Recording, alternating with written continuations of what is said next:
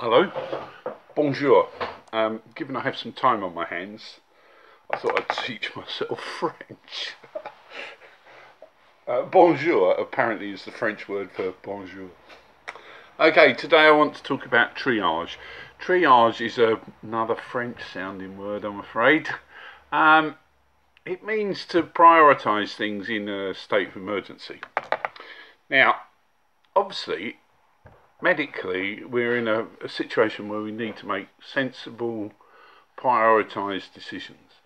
We need to obey what stuff's been put forward, follow the advice, and prevent the situation from getting worse by making rational decisions. It's perfectly reasonable to triage your society medically. What is happening aside from this is that the markets, the financial markets, are about to triage the whole of the economy for no reason whatsoever. Now, when you triage your economy, which I don't think has ever really been done like this before, what you do is you go through the economy and go, right, well, that one won't survive, that one will survive, that one won't survive, that one will survive.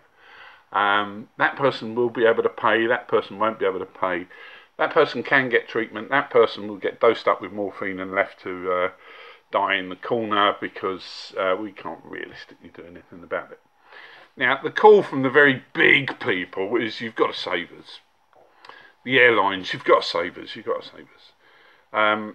All the time there isn't any flying around, there isn't any airlines, so a triage decision might be, well, okay, we won't save them because actually, what can we do? Should we pay them to fly empty planes, which I see one or two of them have been doing to try and null and void people's insurance? Good on you guys, thanks for that. Social responsibility. Or do we actually say, do we really need to triage our economy? I'm a great fan of MASH. Yeah, I don't know if you guys remember that, but 2 days ago, someone in the White House press conference mentioned setting up MASH, mobile army surgical hospitals around the country. And it made me think about how do you do that for financial organisations. The bottom line, as the market is proving, is that it is not possible for the government to step in and be everything else. It can't be done. There is no amount of money that the government can print, make up, borrow that will fill in that gap. The question here isn't whether that works or it doesn't, because clearly it doesn't and it will never work. The question is, why do you need to bother to do it?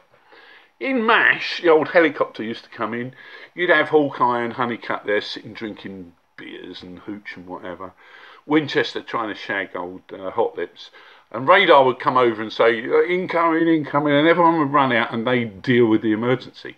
But in the financial sector, you don't need to do that because you don't need to make this into an emergency. The only thing that makes this into an emergency is that you decide that you're going to allow creditors to collect on debt. Now, let me explain what that means. A creditor is someone who owns something and a debtor is someone who doesn't. Someone who owns a house is a creditor. Someone who has to pay rent on it is a debtor. Someone who has a loan owns a loan. The person who has to pay it back is a debtor. Right. So our society is built on the idea that we pay interest, right? And what happens to a company like an airline is it's not the fact that the planes can't fly that is going to kill them. It's the fact that the person who's lent them the money to buy the planes that can't fly is legally allowed to go, I want my money back, I want my money back, I need my money back, you don't need a job, I need my money back. Now, the way we've got the system set up at the moment is that legally, I want my money back, gets to take their money back, and you don't have an airline. I want my money back means you get kicked out of your house. I want my money back means your business is gone. There is no legal need or requirement to do that. All we need to do is follow sensible, logical financial steps. Suspend the payment of all interest. Make it illegal to charge interest. Strange enough, it's not legal to do it in the Islamic world, but that's a story for another day. Don't allow people to charge interest. Do not allow people to foreclose. Do not allow people to evict people. Rent is just another form of interest. Do not, I want my money back, ruin our society and our economy. We're all taking the steps we need to take. What needs to happen here is the governments need to get into the market, shut down the stock exchange, shut down the futures exchanges on commodities and on interest rates before we get what is already happening, a credit slump where the price of money just goes completely out the window, commodity corners where the price of raw goods goes through the roof and people haven't got any money to buy them, but because people are in lockdown there is less supply, so we end up with a number of people trying to chase around a limited number of goods and the price goes up through the roof. Now what is happening at the moment is the speculators are in the market having already filled their pockets selling shares they don't own on the stock market, now in the commodity markets cornering essentials that you and I will need in 3 or 4 months' time. The government is our government. Our laws are our laws. They're not some written in stone thing. The government has already said they can and will take extraordinary measures. These are the measures they need to take. Shut the stock exchange. It's simple. It keeps fucking trying to shut itself. If you haven't watched, it keeps hitting limit down. Shut the stock exchange. Bring back calm and order.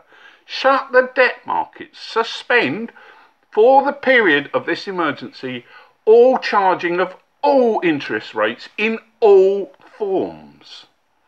Suspend the legal right to get your money back. Hold off, guys. It's a national emergency. It's not your money. It's people's lives that are at stake here. It's people's livelihoods. It's people's houses. It's people's children. It's not your money. I seem to be getting on with that one, don't I? I think I've about said what I can on that one. I'm going to leave you with this piece of good news, right? Because it's quite funny. There's always something good in something bad. For years now, we've all been trying to work out. You know, when you meet someone, you're like, in France or where like we go in France, they do it 3 times. Some places in Italy, it's 4. Now, guys, you don't have to worry about that. Just the simple elbow will do. No. Who said there are no upsides to coronavirus, eh? God almighty, we're all socially singing from the same sheet. Apart from some people! I've got to go now. Quite what I'm going to do today, God alone knows. Have fun out there. Keep alive.